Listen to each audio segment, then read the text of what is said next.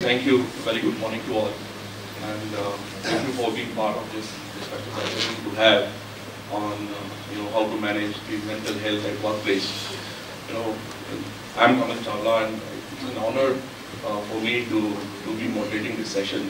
And this topic is actually very close to my heart because I'm also going through tough times, and I've actually taken a pause break, cognizant of the fact that my life, my mental and physical life is very important for me. So with that, this commence. And the topic today, we're not going to talk about policies and processes. We're going to talk about making a culture which is respectful, which gives employees, everybody to nurture, to collaborate, to establish those relationships which actually matter. Give an environment where everybody can thrive. We have a lovely panel. List of panelists here. I'll introduce please welcome Siddharth Gupta, India Talent Acquisition Leader Amazon, Sushmita Khare, Head HR, Light Bite Food Private Limited, Saurav Sinha, Head HR, Live Pure Private Limited, and Ruchika Garg, she's heading HR for Sharp Business Systems India Private Limited. So without taking much time, I will start with a fundamental question, and I'll start with Siddharth. Siddharth, if you can brief us as to how do you see, the status of the mental health and well-being into our organization at our workplace, and what we can do as an organization or a workplace proactively to take care of this aspect and promote the awareness around this. Thanks, Kamal. Thanks for having me here, first of all. So I will start with some of the numbers, just to share the gravity of the situation. 15% of the aged workforce is suffering with mental health issues. About 12 billion days annually, globally we are losing in issues related to anxiety and stress. And these things have aggravated and increased by 25% post-COVID. I think everybody knows that. So that itself shows that this is a very important aspect for every individual, not only for HR. Mental health is nothing but it's just like any other illness. You have to take some proactive measures rather than being preventive, rather than going ahead and taking reactive measures. It starts right with, and I will take some live examples what we're doing at Amazon and my previous organizations. I think it starts right with trainings. Whenever any manager joins, he should have a very strong training program. We have a 2 months of a training program which includes trainings related to mental health, how to manage teams, and it goes with the promotions as well, which is mandatory for everybody. The same goes for individuals as well, where they go through lots of trainings, how to manage mental health at workplace. Of course, most of the companies have those psychology sessions and those counseling sessions going on. We have some of those which we call anonymous sessions, where you can go and anonymously consult the counselors, the psychologists.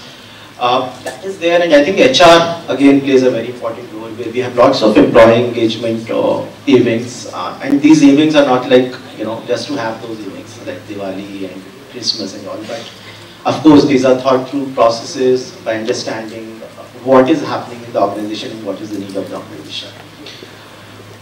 It starts from there, and then I would like to share one of the very important mechanisms we follow at Amazon, and that helped us in becoming best places to work last year, and of course beating some of the best in the industry. I don't want to name, but I think that is very close to my heart. We call it corrections mechanism. So basically, we have identified some of those issues what exists in the organization and which leads to the mental health for our employees, like job satisfaction, manager satisfaction, inclusivity, openness, all of those things. The questions which are put under those buckets. Now, whenever anybody opens the laptop, this is the first question which pops up every day. Right, and it's mandatory for the employee to answer that question. Of course, you can set the timings throughout the year, throughout the day whenever you want to do that, but you have to answer that question. Now, that report that keeps on happening throughout the year, 365 days, And again, every day you get a question related to a particular theme. Now at the end of the month, the manager gets the complete report, and that shows that how is his team doing in that particular theme. Of course, these responses are anonymous, so he will not be able to see which team member has rated what and how I'm running, in what theme. But it gives a fair bit of idea, like I'm not doing good in inclusivity in my team, for example, right? And it also gives a comparison vis-a-vis other managers across the organization that I'm doing. What is my percentile there? So that also gives me a fair bit of idea, whether it's an organizational problem or it's my problem as a line manager. So once that is done, the report goes to the manager's manager as well and to the HR as well. The HR, I mean the business partner as well. Now there's certain interventions which these people have to take, looking at, some manager is not doing good in inclusivity. Of course, we have all those predefined trainings, that's those beautiful trainings which are already there, but I think there are certain interventions which are required to be on a day-to-day basis. So that comes into picture, and then that manager has to work upon it. There's a work plan which goes about on the theme. So I think that is one thing which I found very different at Amazon, unlike my previous companies, where the focus was not so much on human aspect. And this is unbelievably part of the KPI of the managers as well. So it's not something good to have, but it's must to have. You have to manage your correction scores. So I think that was one thing which I wanted to share, apart from other things. And I think along with that, mental health is a big problem with working women as well, especially who are managing both, house and then your work. I think that is one thing. As you grow in your ladder, that becomes that problem becomes more aggravating. So I think there are lots of things which we have done to manage that, and it's something it starts right from somebody. It's not only about mothers and all, but somebody who is coming back to office or returning to work after taking a break and all. So we have those deliberate, we downgrade the productivity for certain couple of months once somebody joins back from a break. We have those counseling sessions. Managers, there's ambassador which is allocated to that employee once she goes on a maternity leave. Lots of things which we do to make that comfort to the employee once he or she joins in. Because this is a very major problem which happens as you grow, with years of experience, and especially with female employees. So I think these are some of the real-time aspects which I wanted to share. So these 2 weeks from my side. Great examples. I think we resonate pretty well with the audience and me also. Anybody else want to share any experience, any example that you want to give with respect to how you're managing this mental health piece at your workplace? Yeah, please. I think Siddharth has covered a lot of things. I've seen the surveys which has happened, Deloitte making the survey on mental health, and many other surveys which I go through the Google and try to find out as to what are the ways that we handle people.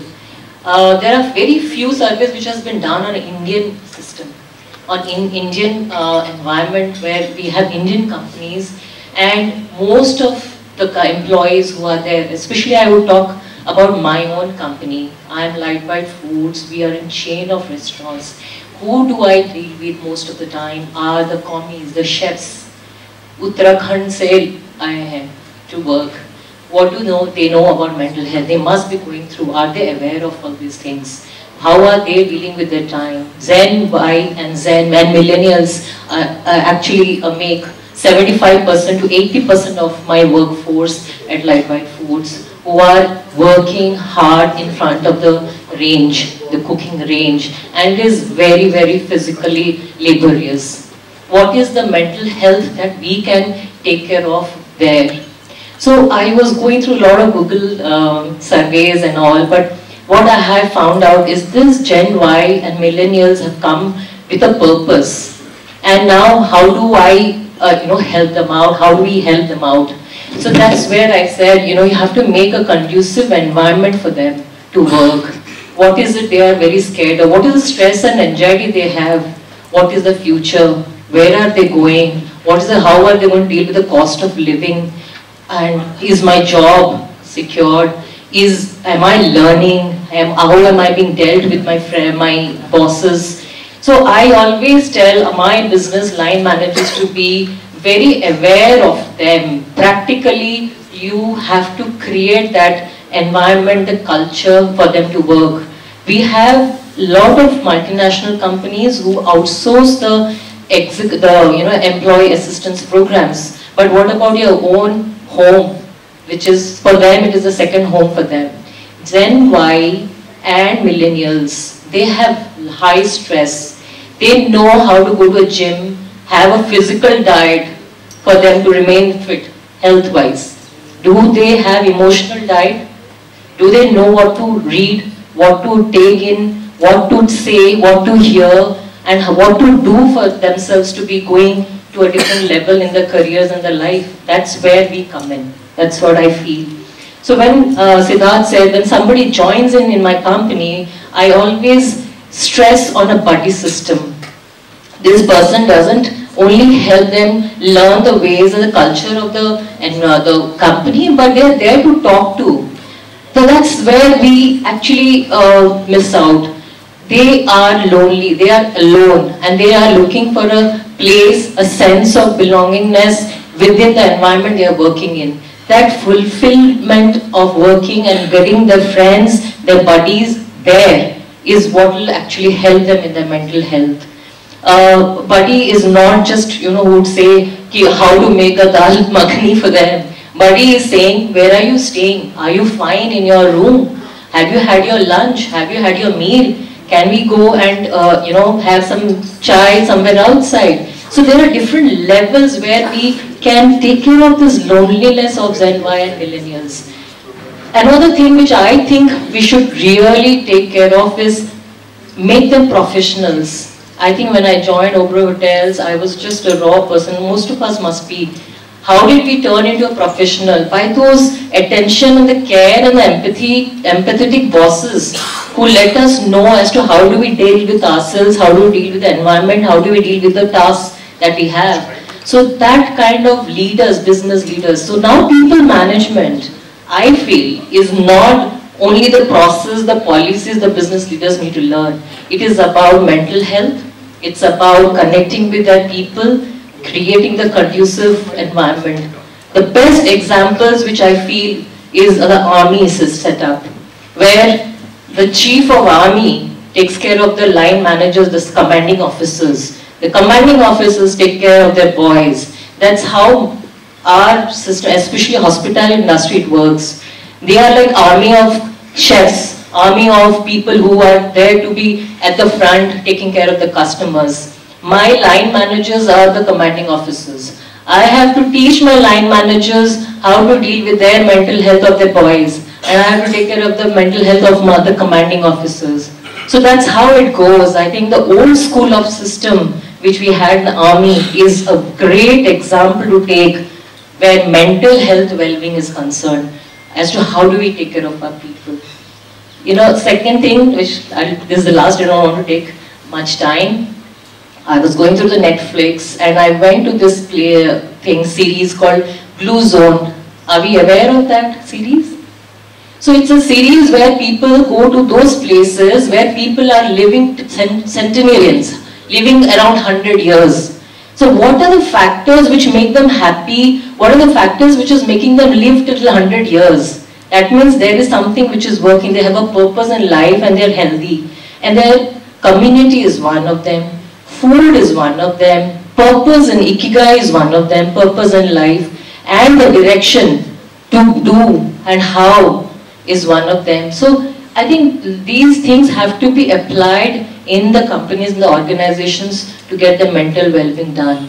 A lot of other things can be outsourced. We have financial people helping them how to deal with their finance. We have insurance. We have other mediclaims to take care of the basic things where they don't have to worry about their life. But rest, it's up to us. Great. I think I've made some sense. Yeah. Because I don't see anybody else smiling here. It made a lot of sense. I think we can resonate with it. So you mentioned about EAP. Can you let us know more about what is an EAP? I think we send it over to.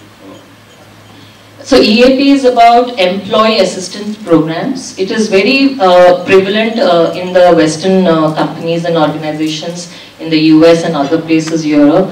But it's it's in a very nascent stage, very infant stage in India, where you actually segregate the stress and the anxiety of employees. Is it financial? Is it something to do with personal, maybe substance abuse, or maybe you have depression, or you have any other mental illness? Sex is personal. Third can be the culture. Are you really getting connected? Are you being your true self at the workplace?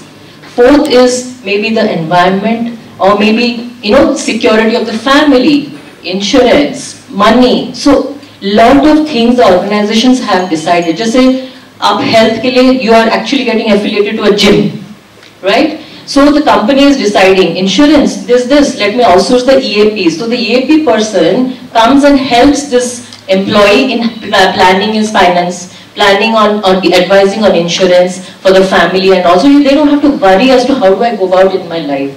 So that actually helps the mental wellness of employees who are there. Any thoughts on your side? To that, actually we have introduced the open door communication from the HR department.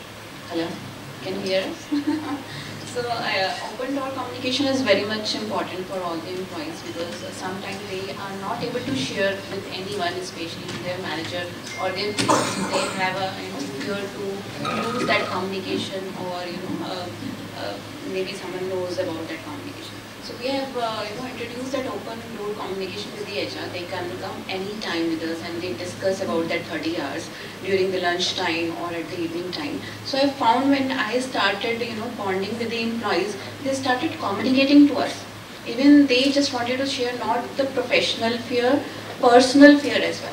So they just wanted to share about their life, what is going on in the family. So which comes stress out, right? So they even said, I don't want to discuss with anyone, all family wives se bhi nahi baat kar pata hu.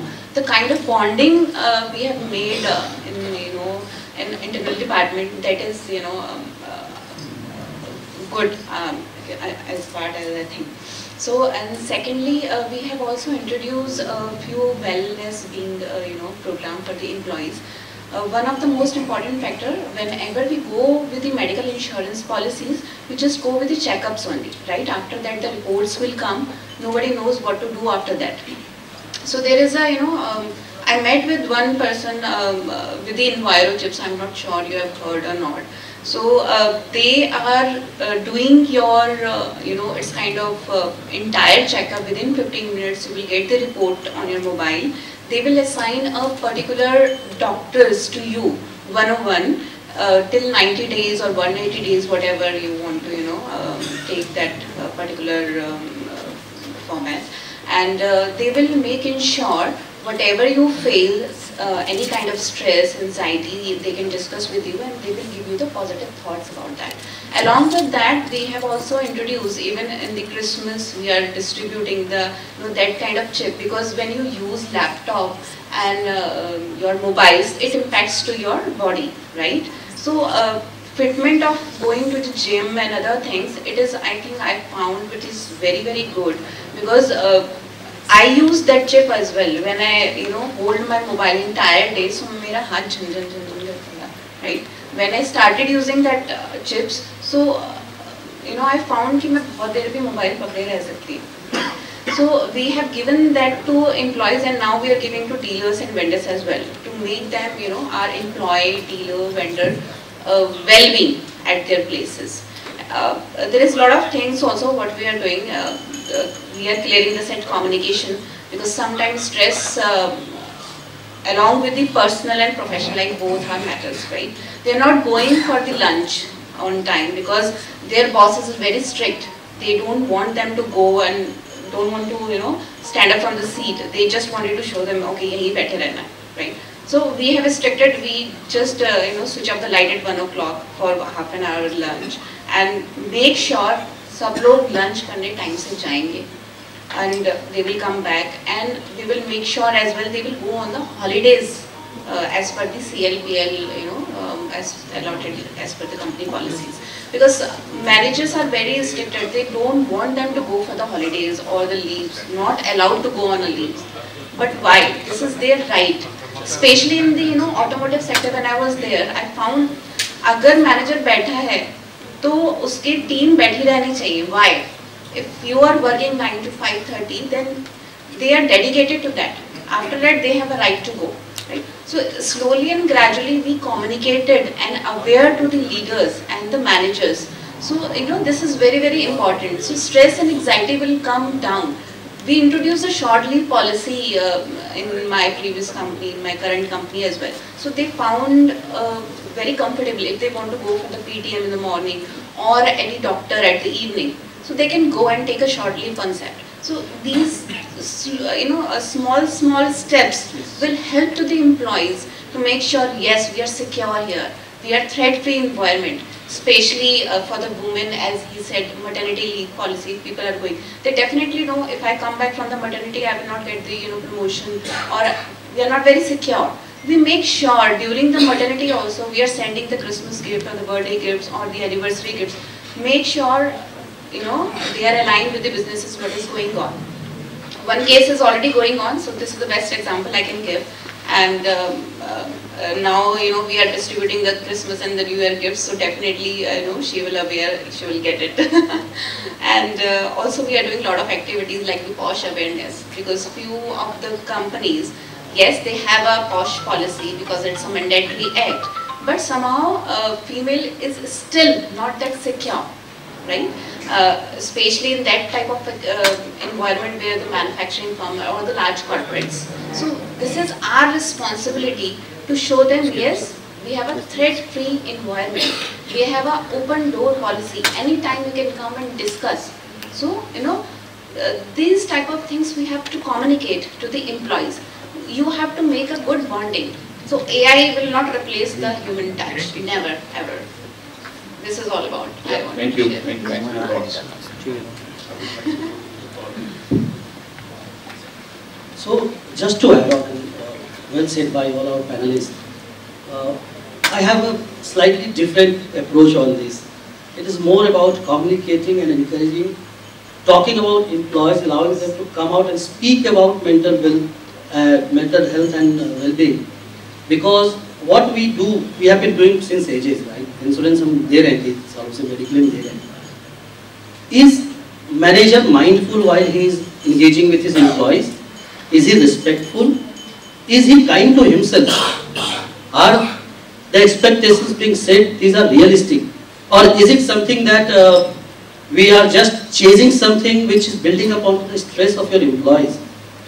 So my take over here is building a culture of openness. We still need to do something more than what we are doing. This mental health and wellness cannot be a boardroom discussion. It has to go onto the ground in a realistic sense. The first line manager, the HODs, are they doing enough? Are they recognizing, even talking about that I'm not feeling well? Are they message छुट्टी की जो आती है क्या वो इसलिए जाती है क्यों ले रहे हो? Are we giving a desired off to an employee when he actually needs? After COVID, look at the corporate world, the way it is changing. Layoffs are reality.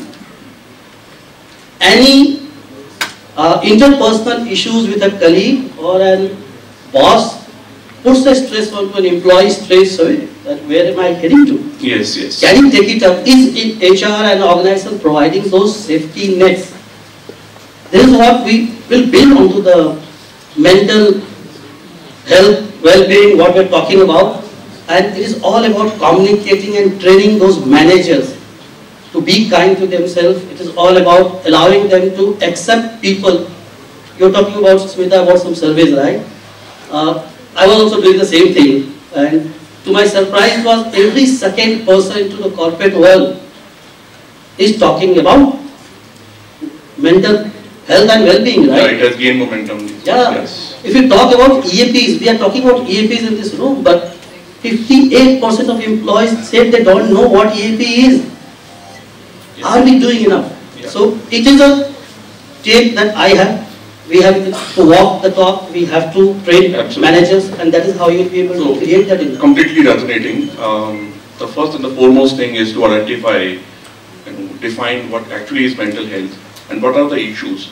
So if we empower our managers to actually look at the behavior patterns of the employees, the team members, it is something to do with the training. How do you train your managers to identify these symptoms of mental health and how to address them? Are we spreading this awareness and training programs to the managers? Yeah, so Kamal, it is more about bringing up these conversations that this is reality and it is there. We have to accept the way it is. We have to identify the symptoms, be it the person withdrawing from the team or maybe being aggressive into the environment. Just giving these examples. This can be, maybe a performer someday has turned into a non-performer, or maybe a new joiner in an organization has gone silent, right? These are few symptoms which we should be mindful of. As HR, we do the skip thing, we do anonymous check-ins. It is managers to do more of the check-ins. We do that. We are also doing a initiative where we are doing a 360, which is their reality. A lot of organizations do. We are not the MNCs, so we are catching up late. But with this 360, it is clear communication to the managers that it is nothing to do with your image. It is more to do for your development. Great, great thoughts. Thank you so much. I think we are running out of time. Yes. We need to close this by saying that let's create that environment where everybody is respected and allowed to thrive in the organization, and we need to make all those efforts, make it very apparent that we have such and such program to help you out, and let's create that environment at the workplace. Cultural fitment is definitely one of the most important aspects. Secondly, as she mentioned, mentor or the buddy program is one of the best programs when you allot once the person will enter in the premises or first day of the joining. If you allot a 3 months mentor to him who is very positive, who can who can make them understand how to behave in the company or what is the culture of the company, he can settle in the company very well. And we can found those people who is working with us last 20, 22 years, 3 years, so we can make them recognize as well. Because sometime who is going to be retired, they thought, yes, we are, we are nothing in here, maybe, we just need to spend some time and go after 60 years. So this is the best thing, if we can allot and make them recognize, because they are the best one, they are the asset of the company, who can, fit new employees and make them settle in the company. Great. I think the lavish, I've read somewhere, the most lavish gift that you can give to someone is the complete attention to that person. I think that's what we need to do when you're interacting with each employee of yours. Yeah, so it is full attention. It's just not a general how are you. It's how are you feeling today, how's your family. That's very important. Let's be genuine and give them complete attention. That's much I can say. Yeah, thank you. Thank you so much for your thoughts, panelists, and thanks audience for your time. Thank you. We'll give them a big round of applause. Thank you all the panelists. Thank you so much, Kamal.